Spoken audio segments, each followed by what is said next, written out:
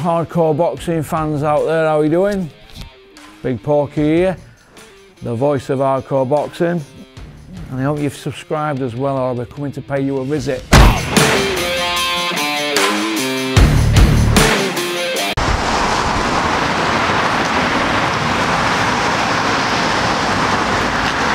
Eddie Hearn, when you're going to come on Porky's Corner and answer some real questions?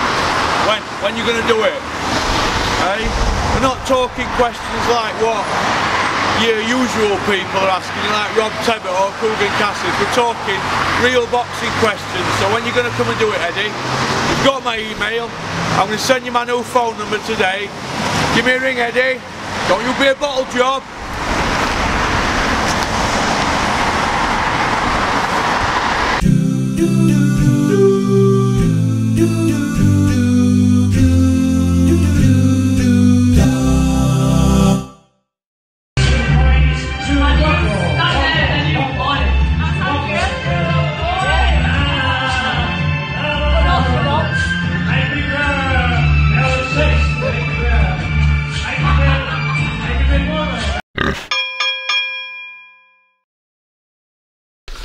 Welcome to episode 2 of the story so far. I've just been thinking, as I'm sat here at home, I've just been thinking who's best trainer at the moment of an up and coming fighter who just doesn't do any interviews whatsoever, and he's not in any magazines, he's not hanging out at the back of people at shows, he goes about his business very quiet. And I'd have to say the best trainer at the moment of any up and coming fighter under 25 years of age who doesn't whore himself about like a prostitute is Martin Bowers. He's the trainer for the great Daniel Dubois, who they reckon's going to go all the way. He's the best trainer at the moment who's not hanging out at the back of the people, so well done. In other news, is TCP on sale cheap at the moment? If it is, be quick, as with the amount of rimming that Tony Bellew is doing around Eddie Hearn's arsehole. There could be a shortage of TCP at the moment, especially in the Liverpool area, because Tony Bellew's breath must stink. I mean, come on. Unbelievable the amount of rimming that he's doing. He is hanging out of the back of Eddie Hearn, and I'm getting worried for the pair of them.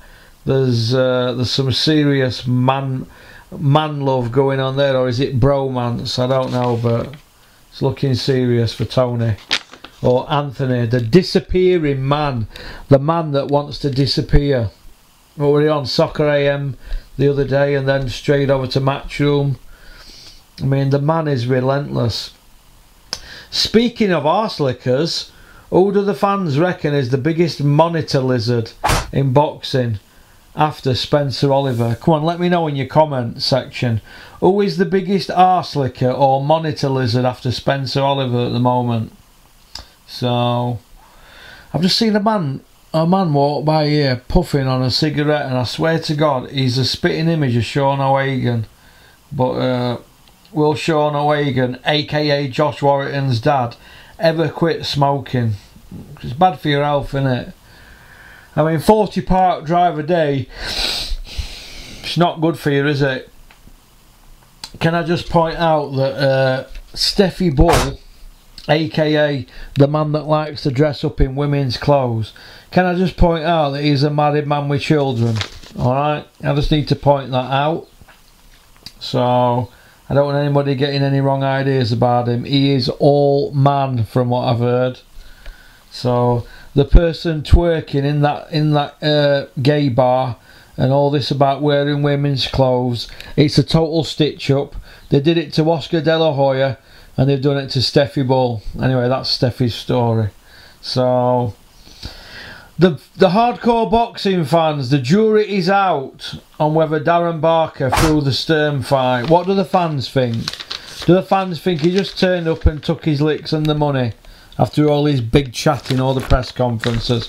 What do the fans think? That's what I want to know. AKA Dazzling Darren Barker, the Matchroom spokesman or Matchroom company man. Will Dennis Hobson ever tell me a story that doesn't involve Ricky Hatton, Clinton Woods or Jamie McDonnell or Tommy Frank? Come on, Dennis.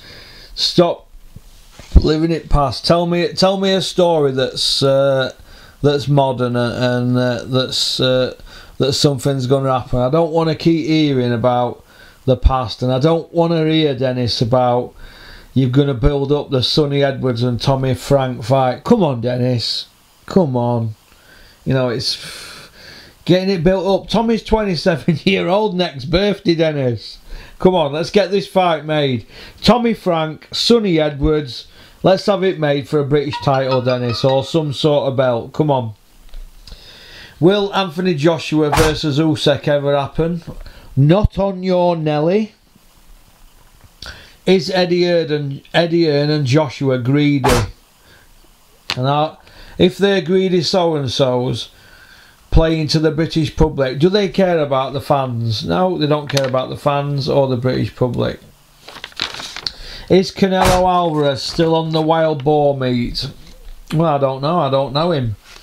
But if Canelo Alvarez says he's on wild boar meat, I can assure you everybody else will believe him, because he's massive. He's biggest star in boxing. Will Errol Spence be doing any speed awareness courses in July at Rotherham United Football Ground with Big Porky? I very much doubt that. Errol Spencer's an American and I'm a Yorkshireman. Did AJ look a mug in his Lucozade towel after Ruiz iced him? Yeah, he did, but to think that AJ's paying somebody £1,000 a week, room and board and travel, just to pass him a towel that says Lucozade on it after his fought. Hey, if they'd have knocked Ruiz out, they'd have passed him a pair of Beats headphones, wouldn't they? Just to put round his neck. I mean, they're not even plugged in, have they, when he's going round his neck? It is what it isn't. Is Lou Dibella a legend? You better believe it. Tyson Fury says he's the best ever. That's a matter of opinion. Tyson Fury has 2 world title wins and he's not defended a belt yet. Is Dominic Ingle vain? Is Dominic Ingle vain? Well, he's not blessed with good looks, is he? But all this standing in the mirror and flexing and all that, well, that's his game, innit? That's his game, innit? Is Kugan Cassius vain? No, with them flabby arms he can't be. Hey? Get them arms toned up, Kugan. Who's best at throwing the towel in the UK? Dominic Ingle or Darren Barker? Well, it's not Joe Gallagher, is it? He leaves them to get slaughtered, doesn't he? Ask Marcus Morrison to get bashed to bits. Ask Crawler as well. So, it is what it is.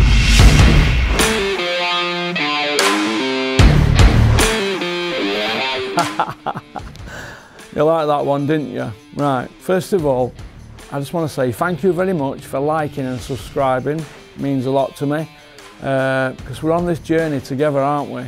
So anybody got any ideas for the channel, fire them over to me, porkycorner@mail.com.